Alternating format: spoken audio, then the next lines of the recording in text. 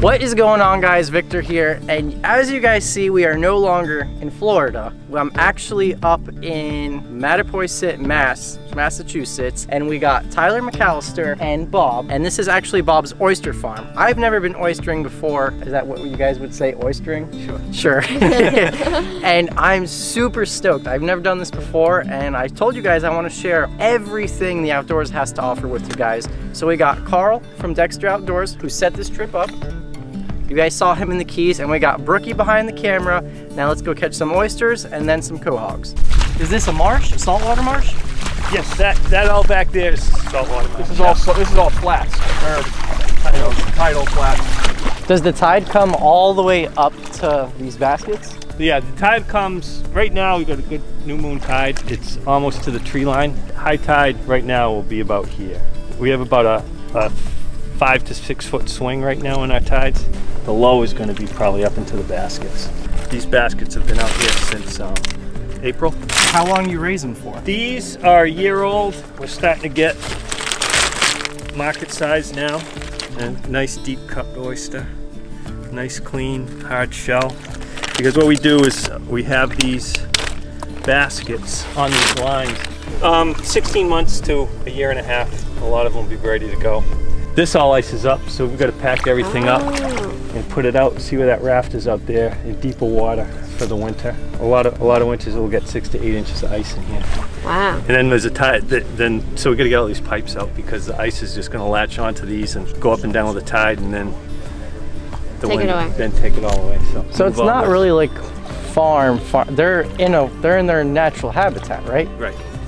So it's not like they're in some facility and you guys are giving them, you're bringing water and pumping it there. No, it's all just taking advantage of the tides and the wind and a good growing spot with plenty of food. So are they considered farm raised or wild? Farm raised. Farm raised. Yeah, yeah, they're not wild caught. They've been cultivated from inception to sale. They're basically a cultivated product. Once they're getting to market size, each one of these guys is siphoning about 50 gallons of water a day. Whoa. So about 100 of those 2-liter soda bottles, each one of these guys. So they need, they grow fast, they need a lot of water to grow well. So Bob, what are all these things? Are these all little clams? These are just mud snails. Oh, mud snails. They're keeping the bottom nice and clean. They eat whatever. These guys, they're everywhere. Detritus is floating around, they'll do a tune on it, so they're a good thing to have around. Bob's actually doing a service by keeping an oyster population going in an area where there really wasn't an oyster population to start with. Bob also donates some expertise to the town for the local town oyster operations, and every once in a while we take a whole bunch of bushels of quahogs out of here and spread them out in the public areas for people to come and get. So if you spread them apart in an area, will they reproduce on their own? Yeah. Yeah? If the conditions are right. No Joe Schmo can just go out and put in baskets like you have, right? You need a permit, I'm assuming? Permits from the town, the state, and the federal. How long can they stay out of the water like that? They can stay out for 24 to 36 hours. Wow. So we take all our markets, well, everything goes out in the deeper water, and in the winter we have a little skiff that we just kind of use as a sled, because usually this is iced over and you can just walk across the ice. Oh, this will all ice over? Yeah. They spend, what, from like December to March down in the deep? Yeah. Yeah. And then we'll pull them out in April, starting in April. Now, what about predators? Anything comes in here and tries to mess with your baskets? Well, the predators, there's mollusks actually, oyster drill, which looks pretty innocuous. It's just it almost looks like these guys. It's got a little different shell shape. They'll actually mechanically and chemically drill a perfect tiny little round hole in the shell, and then inject digestive juices, and then draw out the animal. And even though they're small, they can be in such numbers that they can really do a tune on things. But having them up here off the bottom. Okay. That's one reason for the baskets? Yeah, there's a couple reasons. One, you get better water flow higher up in the water column. They grow better. I gotta ask, can we try some oysters? Oh yeah. You want to try some right now? Yeah. All right. I'm ready. So we use these knives to it's a little Dexter oyster. Yeah, to pry apart when we're culling oysters, and if they're stuck together, that hook's perfect to pry them apart. And then if there are any, you can see how scarred up the handle is because we use that to hammer off any barnacles that might be on it. get through the hinge pretty easy with it. And then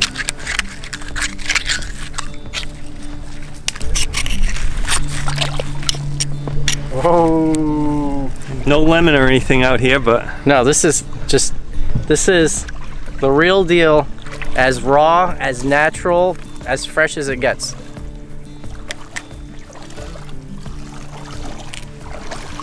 Did you eat it? Yeah, it's so good. Really salty, and you can taste the sand and everything in there, but it's part of the game, you know? It's natural. It's really good. Brooke, come on. Come on, you're in New England, you got to. I'll do You have to try it, Brooke. You have to try it. I'm not. Nobody will judge you if you have to spit it out. It's either that or a raw clam. Carl, you like oysters, I right? love oysters. All right, let's see it. As fresh as it gets. That's right, excellent. Very briny tasting. Perfect. You farm raise them, but if someone wanted to go out and catch them on their own, there's a recreational fishery for them? recreational fishery. There's quite a decent one going with what has spawned out of here. It's all over these rocks. Take a screwdriver or a little hammer or something with you and knock them off the rocks. Can we catch a wild one? Yeah, we can go take one. All right. All right, guys, so we're gonna walk over to these rocks over here and try to get some wild oysters, even though there's baskets full of them over there. But that was delicious. But let's go see if the wild ones taste any different. I don't think they're going to. Same water. Another thing I wanted to ask you, so we have oyster bars down in Florida. Yeah. Like in the bays and stuff. Is that the same type of oyster? The same Yeah, species? it's all basically the American Eastern oyster. But just, you know, they acquire different flavors depending on where they're grown. Okay. Knock these guys off. You can see in the wild they're not growing the same compact cup shape, but they certainly taste the same. And the other thing is, in the winter, you can see some winter kill because these are exposed. If this was... So this is an empty one right yeah, here. right there. Or you get the ice going up and down will knock them off. And then you end up with a lot of these kind of just sitting down on the bottom you can pick up. Or some people go in on the side over here. That's the smaller side of the oyster. Yeah. But That's where the back muscle is. and What muscle do you call that one? well, there's a back hinge, Back and then there's an muscle. adductor muscle right It's there. up- Yep, it's at the top. Yeah. And Is it just called cleaning an oyster, or is it Shucking. Shucking. So anytime you're cleaning a shellfish, it's shucking.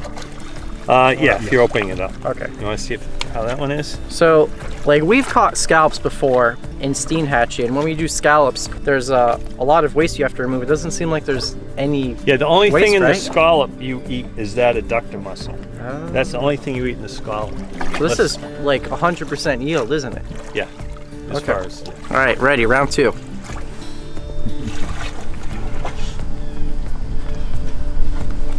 It's much saltier than you would get in a restaurant.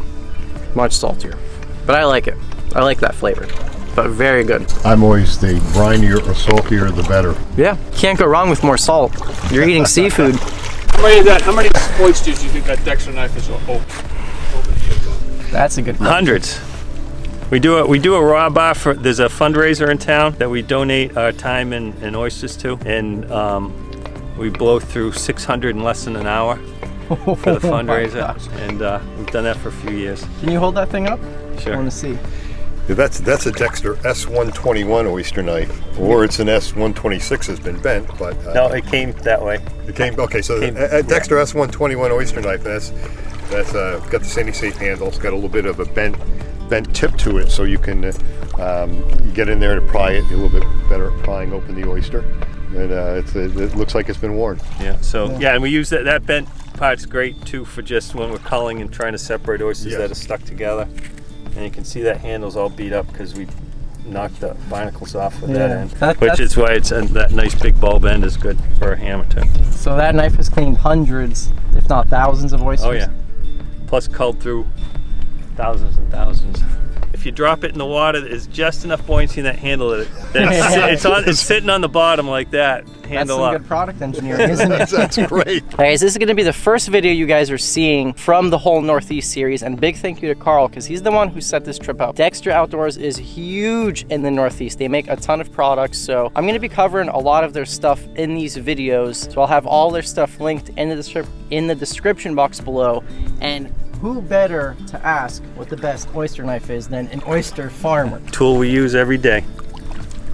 When Carl told me we're gonna go to an oyster farm, I was thinking of like giant aquarium type thing with cages and filters and pumps and all that, but isn't it right, Brooke? Well, you think of farm and you think, I don't know, I was thinking of like a fish farm kind of thing, Yeah. you know? Bob's operation actually helps keep the waters of Mattapoisett cleaner. One of the biggest reasons the Chesapeake remains a clean estuarine system is because there's so many oysters. They are such good filter feeders and they filter so much water in a day. They keep the rivers and the Chesapeake Bay very clean. Bob's oysters do the exact same thing here in Mattapoisett. We have not had a problem with red tides or overabundance of aquatic algae that I can remember, and I've been here almost 20 years in this area. When you say red tide, you're talking about the same one we have down south? Yeah, you can go to any one of the rocks in this whole area, you're gonna find oysters where there never used to be an oyster, and that's because these oysters were raised here and they spat here and they're staying here and they're moving out, you know, into Brant Island Cove. This is all Brant Island Cove, and they're heading their way towards Fairhaven. More oysters, cleaner water, right? More oysters, cleaner water, exactly right. So Brookie and I are both making videos from this trip, and we're gonna try to keep them as separate and distinct as possible. So if you guys wanna see her version, I'll have it linked below, because we're trying to get like the different aspects of Bob's talking, Tyler's talking. We're just taking in so much. I'm telling you guys, this is gonna be a great trip. Stripers, tautog, bluefin tuna, just everything. And I'm excited to just take in all of the New England life in. So I'm walking back to the shoreline, gonna pop a new battery in this camera and get the drone in the air, and I think it'll be really neat to show you guys what this place looks like from above. It's absolutely beautiful. So I'll see you guys in the sky.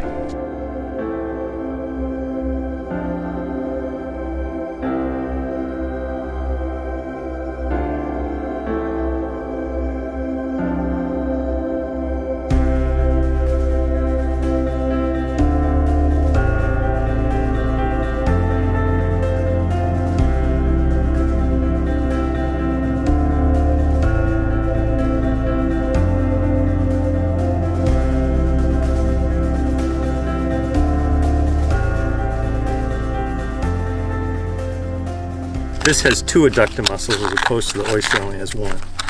This has one smaller one on each side. There's one there, and there's one there. And this is a thinner blade, so it gets between those shells nice.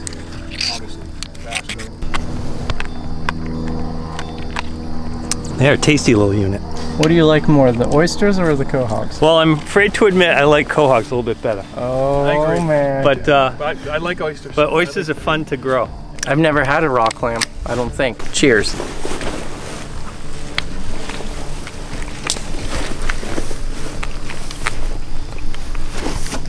I think I like the oyster more.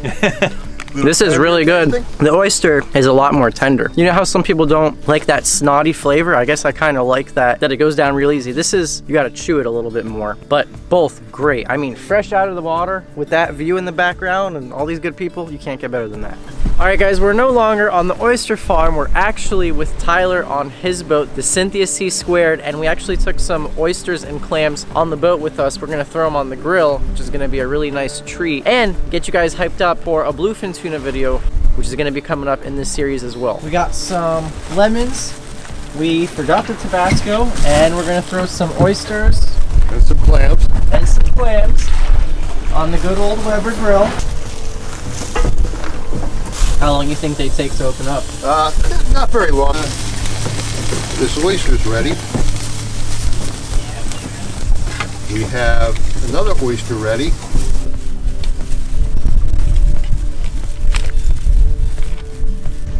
All right. Cheers. Cheers. Victor, you're up there, Victor.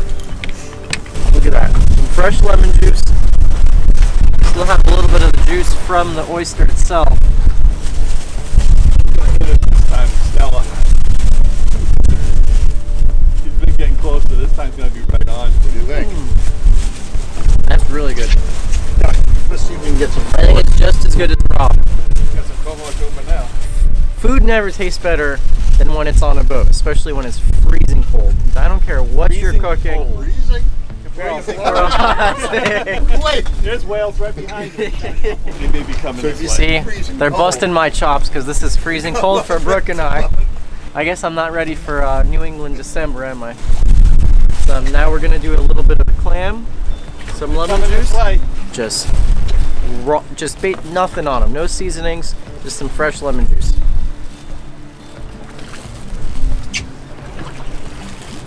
All right, Oyster all the way. Up here on a whale. Really? Oyster all the way. Once you've eaten the oyster and the clam back to back, not saying clams aren't good, they're delicious, but the oyster, that's another level. Much better. I'm really thinking the clam. I really love the clams. The oyster was good, but I like oysters raw rather than steamed like that on the grill. The oyster was more like gooey. That's what you want. Yeah. That's why you like them raw. That's why I don't like them raw. That's why I think I like the clam better. So we're gonna go ahead and finish off these clams and about eating it oysters. like 2 We're hours ago. still waiting on that bluefin bite, and that'll be in a separate video because it's a, even if we don't catch one, it's just a really cool process between everything and learning about fishery here. So that's all the time I got for you guys today. Look forward to a lot more of these Northeast videos, and I'll catch you guys in that next video. Oh, this is gonna be cool. Bob, Charlotte, Bob, Victor, Bob, Carl. My name's actually Brooke. Brooke. You almost got it. Charlotte.